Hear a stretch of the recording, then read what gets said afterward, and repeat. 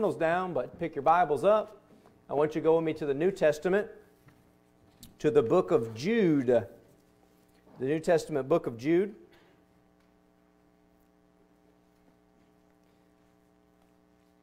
And we'll begin reading in verse number 1. Jude, verse number 1. Now, if you go too far, you'll be at the book of the Revelation of Jesus Christ.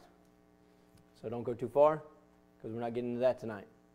Although Jude precedes that book, which rightfully so, because the apostasy that's talked about here is going to precede everything in the book of Revelation that's taking place. That we would find there if we look in the book of Revelation. Jude, verse 1. Jude, the servant of Jesus Christ and brother of James, to them that are sanctified by God the Father and preserved in Jesus Christ and called, mercy unto you, and peace and love be multiplied. Beloved, when I gave all diligence to write unto you of the common salvation, it was needful for me to write unto you and exhort you that ye should earnestly contend for the faith which was once delivered unto the saints. For there are certain men crept in unawares, who were before of old ordained to this condemnation, ungodly men, turning the grace of our God into lasciviousness, and denying the only Lord God and our Lord Jesus Christ. Talking about apostasy here in the book of Jude. Let's pray. Father, I pray you would help us tonight as we look into your word. We are not looking for it, and I thank you that we're not looking for your word. Thankful that we can look in it, that we can be assured of it, because the author is living inside of us, the Holy Spirit, your Holy Spirit. And thank you for giving us the assurance of our salvation, giving us the assurance of your word, that we can trust every bit of it, that we can trust you because you are faithful. Thank you tonight, Lord, for all that you have done for us, the desires you give us, the health you give us, the strength you give us to be here. May you illumine our minds and our hearts. May you stir us. May you convict us. May you change us tonight as we exercise faith in your word and what you speak to us about tonight.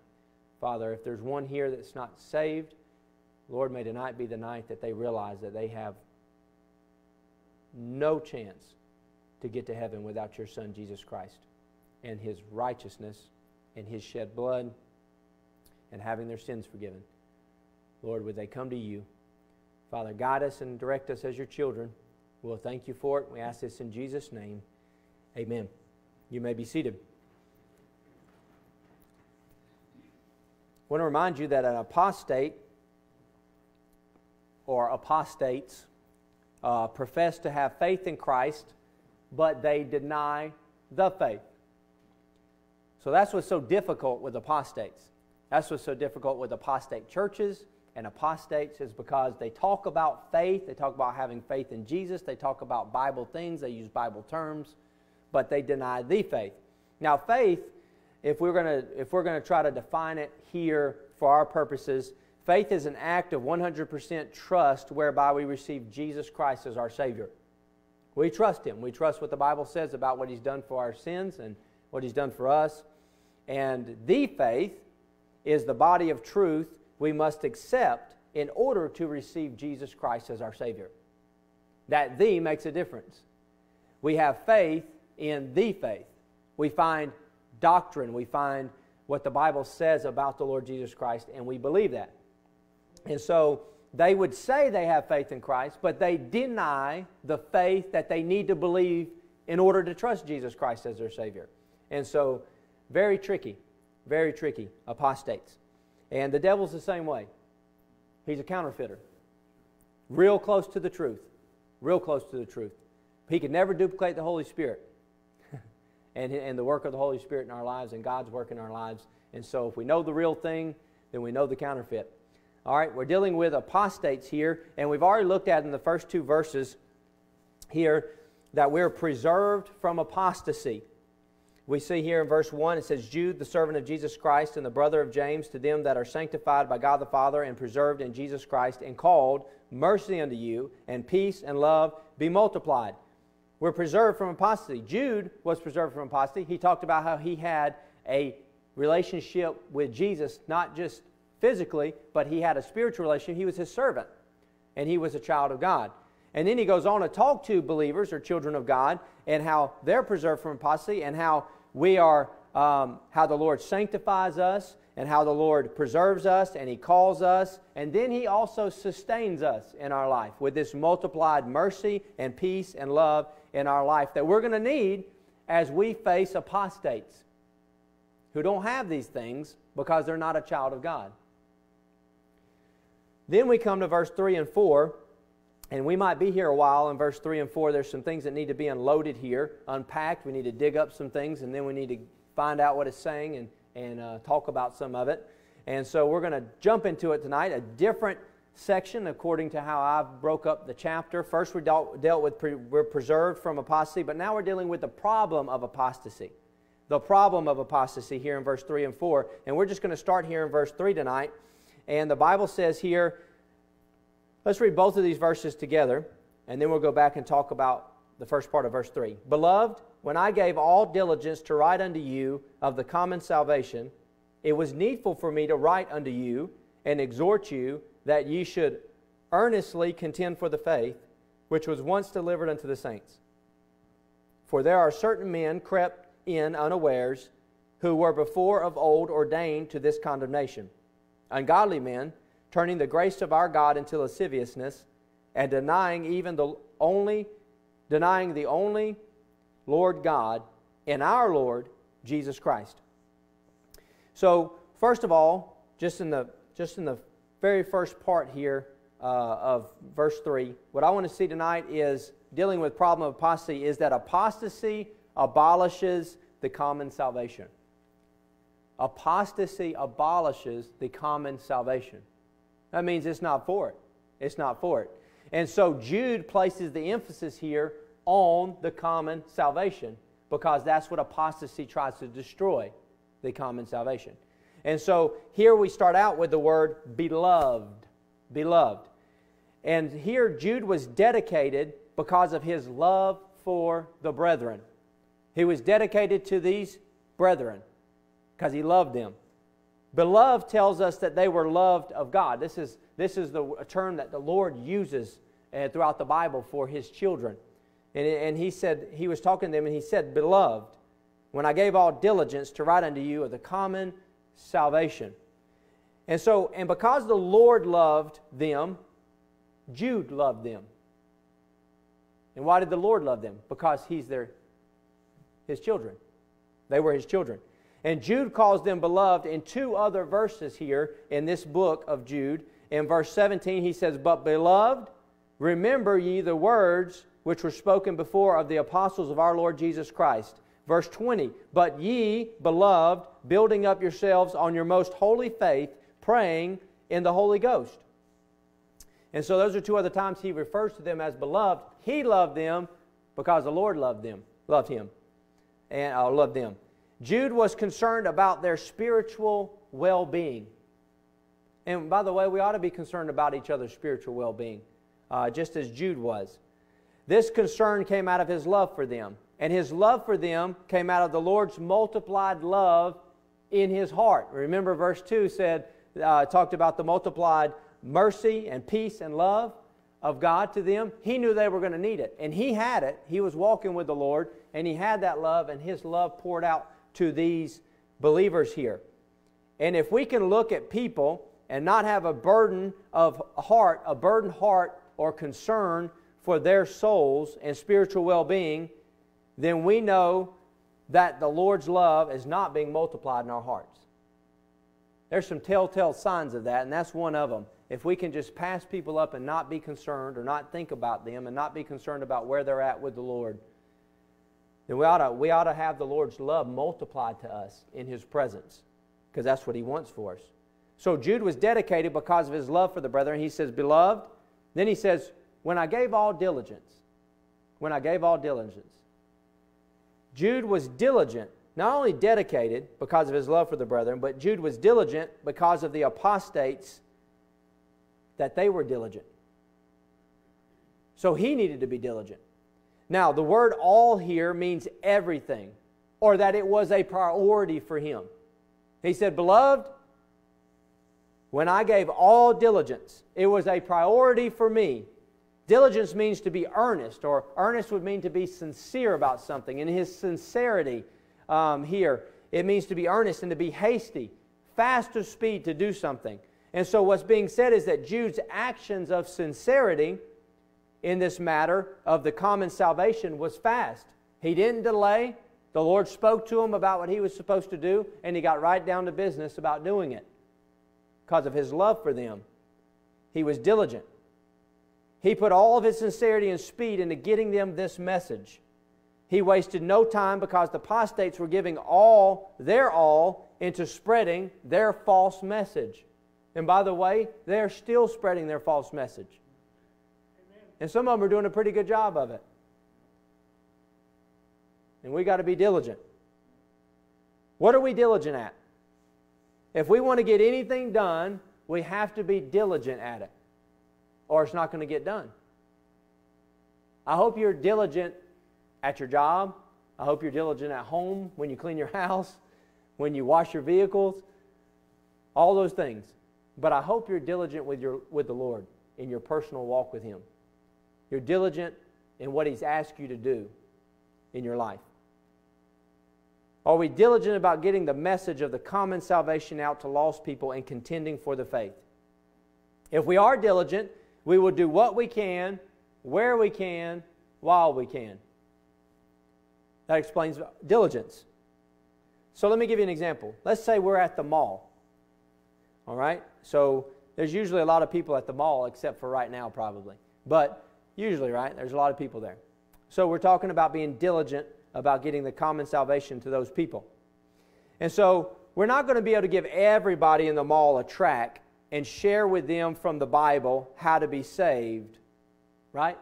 Now, we might be able to pass out literature to as many people as possible, but to be able to give them the plan of salvation, to talk to them about the person of salvation and what they need, it's impossible to talk to all of them that we're going to see there. But if we attempt to give a tract and the gospel message to everyone that we communicate with, then will have shown diligence. And I'm saddened that I don't show as much diligence as I ought to show. Or at least at one time I did show. At one time I wouldn't let anybody pass me without giving them something and trying to talk to them. And that's not always the case now.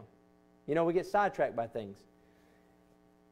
But when I talk about communicating with someone, that means anybody we talk to out of necessity or by accident or on purpose. Because we run into all those kind of people. If we're out in the mall maybe, a necessity would be you talk to the cashier if you buy something. Well, that's out of necessity. So we give them a tract and we try to talk to them about the Lord. It might be accident if somebody's kid runs into us and falls on the floor. Right? And then we say, oh, it's okay. We want to give you an invitation to come to church. Do you know the Lord is your personal Savior? Or purpose would be we go out of our way and the Lord speaks to our heart and we say, hey, do you have a church home? Do you know Jesus as your Savior? You know, and then talk to them. This is talking about we're communicating with them and trying to get the gospel to them. We might also say that we're trying to be a faithful witness. Being a faithful witness. We want to be a faithful witness. And that's part of this. That's part of what he's trying to do, is to encourage them to get on the gospel bandwagon of sharing the gospel and giving the gospel to other people, because he's burdening his own heart about it. Because there won't be a gospel if it's not given out. Nobody's going to know it if they don't receive it. So Jude was dedicated because of his love for the brethren, but he was also diligent because of the apostates and their diligence that they exercised. And he said, we've got to be diligent. I got to get you the message, and then you've got to get the message out yourself, and you've got to know about these apostates. And then he says this, beloved, when I gave all diligence to write unto you of the common salvation. So Jude was deliberate because of the apostate's error. He was deliberate, meaning he spoke specifically about this common salvation to them. Here are some reasons why this is a common salvation. First of all, every believer has this salvation in common with every other believer. That could be one reason why he says it's a common salvation. The Lord saves every man the same way. It's by grace through faith. We learn that, obviously, and you know that in Ephesians chapter 2 and verse 8. For by grace are you saved through faith, and that not of yourselves. It's the gift of God, not of works, lest any man should boast. Every man is saved the same way. That's it. By grace through faith. The Lord sanctifies every man the same way. It's by grace through faith. We trust God. He gives us the strength to do what we cannot do and to draw closer to Him and to become more like Him. Titus tells us that in the book of Titus in chapter 2, verse 11. The Bible says, For the grace of God that bringeth salvation hath appeared to all men. So it not only brought salvation, but it's teaching us something, the Bible tells us. It's teaching us that denying ungodliness, this is sanctification it's talking about, and worldly lust, we should live soberly, righteously, and godly in this present world, looking for that blessed hope and the glorious appearing of the great God and our Savior, Jesus Christ, who gave Himself for us that He might redeem us from all iniquity and purify unto Himself a peculiar people, zealous of good works. So, every believer has this salvation in common with every other believer.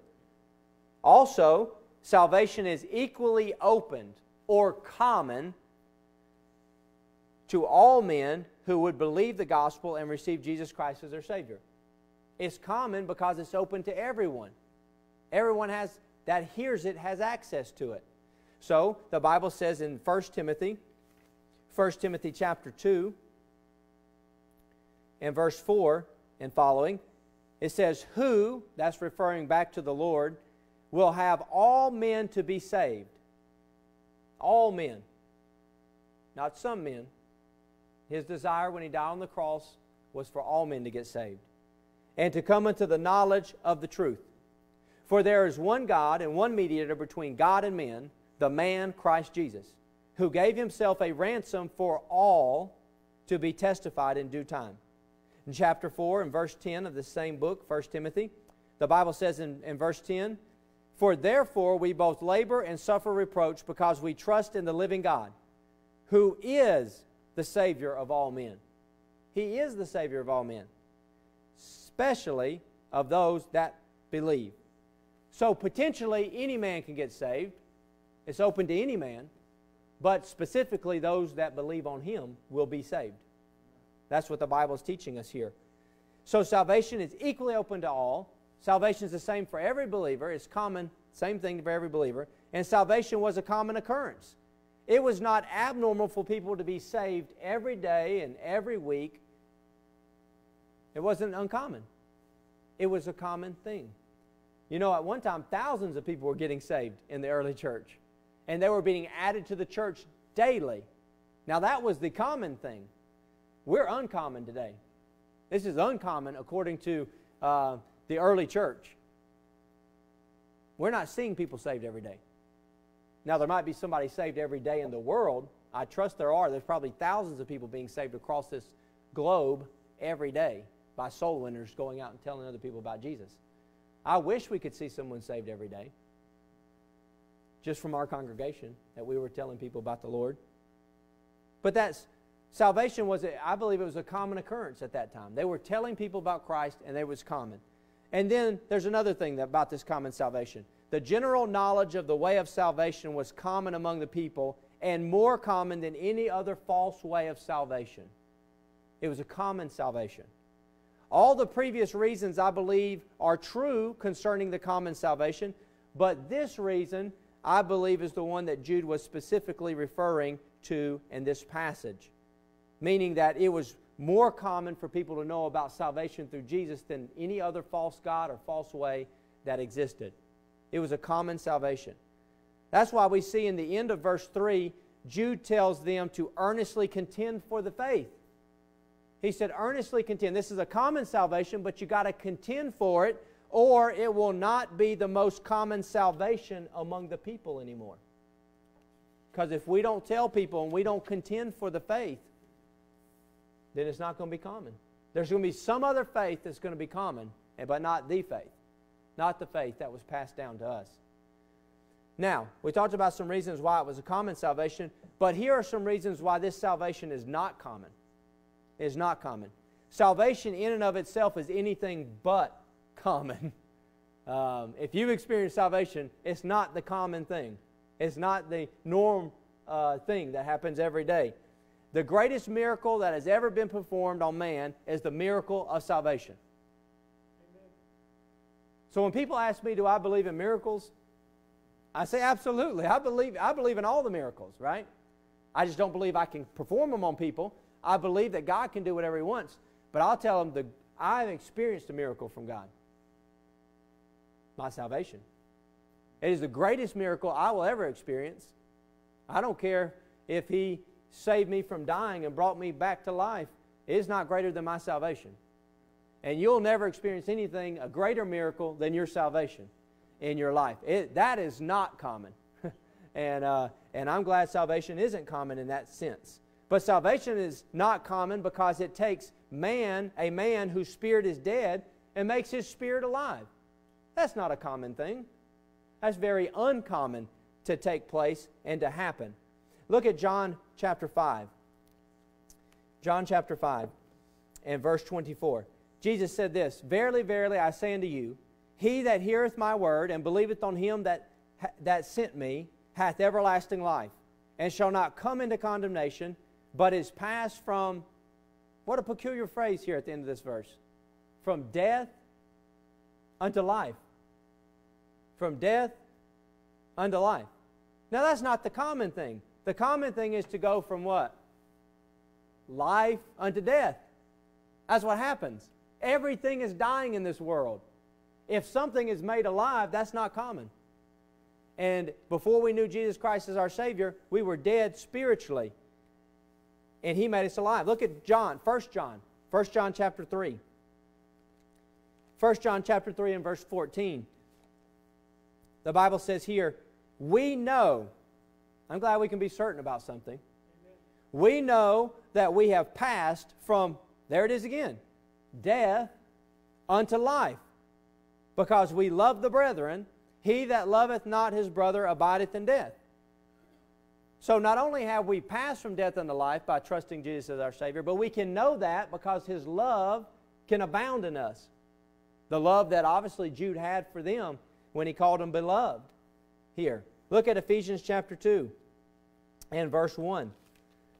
The Bible says here, "And you hath He quickened who were dead in trespasses and sins." Spiritually, they were dead. They had to be made alive, and that's what He's explaining to them. They didn't understand all that. They knew they trusted Jesus. They knew what He'd do for them, but He's trying to explain some specific things that happen about them being made spiritually alive. And Romans 6:23 says, "For the wages of sin is death." That's talking about spiritual death. But the gift of God is eternal life through Jesus Christ our Lord. That's spiritual life that He gives us. So this salvation, it's not that common. Not in that sense. Because it does the opposite of what's normal and what's common. And salvation is not common because salvation makes a man better in the eyes of the Lord and in the eyes of the world. That's not common. That's not common. I want you to go to James with me. James chapter 2.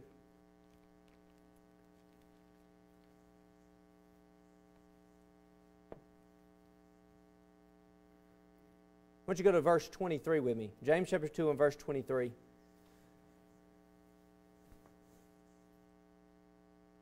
And salvation makes us better in the eyes of the Lord. Now this is what I mean here in verse 23 of James chapter 2. "And the scripture was fulfilled which saith, Abraham believed God."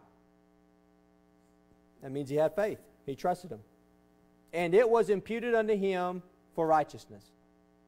And he was called the friend of God." He was called the friend of God. He was made better in the eyes of the Lord. Before we know Christ as our Savior, before we believe God for anything, all we are sinners deserving to go to hell. We're enemies of God. But when he believed, just like when we believe, It was imputed unto us. That righteousness was imputed unto us. Now, the Lord sees him as being righteous. That's not common. That's not something that happens. This is uncommon. Salvation, what it does for us. But it not only does that in the eyes of God, but in this same chapter it talks about how we're justified before men. Look at verse 21. It makes us better in the standing of men as well. In verse 21 it says, "Was not Abraham our father justified by works when he had offered Isaac his son upon the altar? Seest thou how faith wrought with his works, and by works was faith made perfect?" Look at verse 24. Yeah, 24. "Ye see how that by works a man is justified, and not by faith only. Likewise also was not Rahab the harlot justified by works when she received the messengers and had sent them out another way?"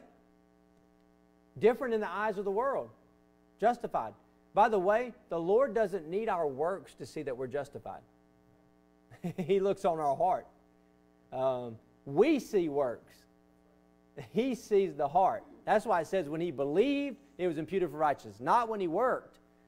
This justification was other people seeing it. It was being carried out. His faith was being carried out. In verse 26, the Bible says, "For as the body without the spirit is dead, so faith without works is dead also."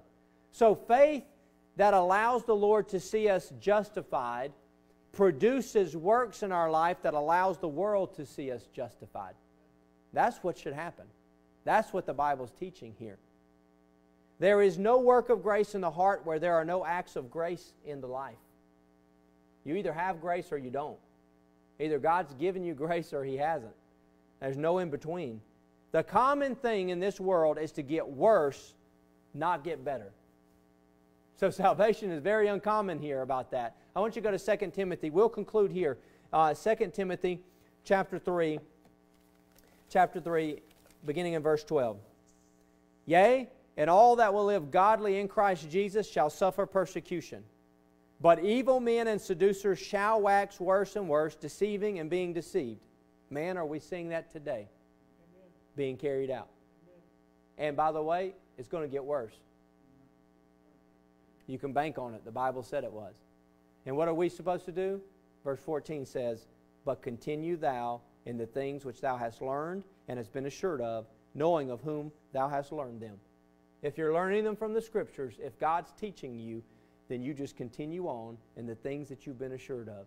And Jude says that we are to earnestly contend as we continue on, no matter what goes on, no matter what takes place, no matter how much the evil men and seducers are waxing worse and worse. We continue on. And we're to live, in verse 12, godly.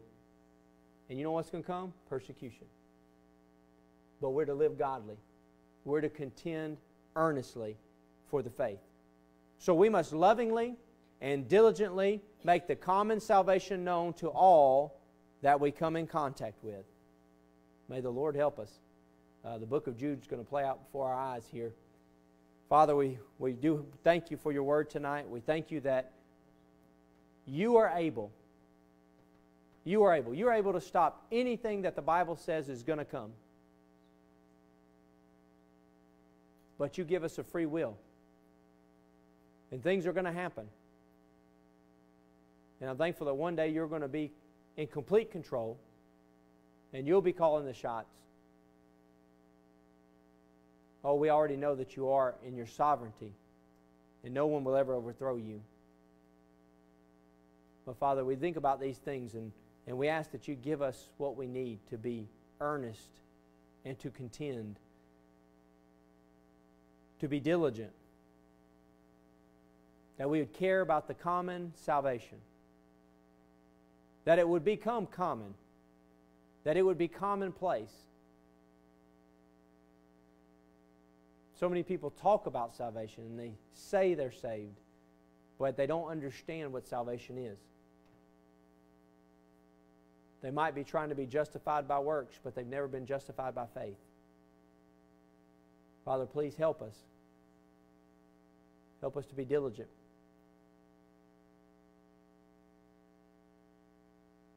Father, be thorough with us, even at this moment, as we commune with Thee.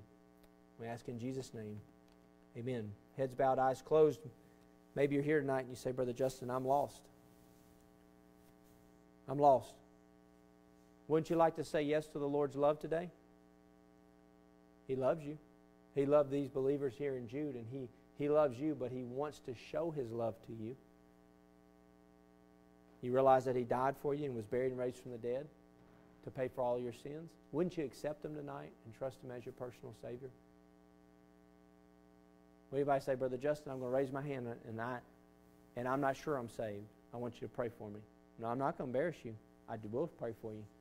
Anybody say that? I'm not sure I'm saved tonight, but I'm sure concerned about it.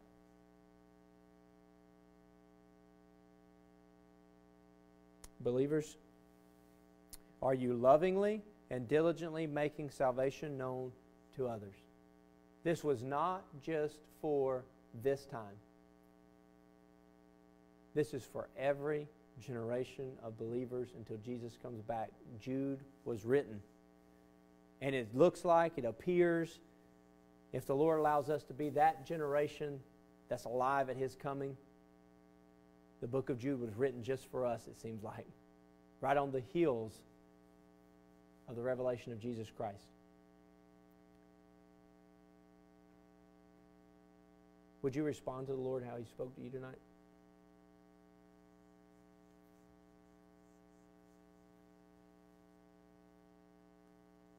Father, thank You for Your working in us. Thank You for speaking to us. I don't know how You might have spoke to each individual, but I'm thankful that You do speak to us and You guide us by Your Holy Spirit. May You help us to be more diligent with the common salvation, making it known.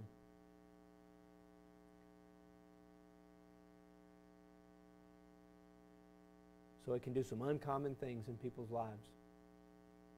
And even in our life, as we seek to be obedient to Your will for us.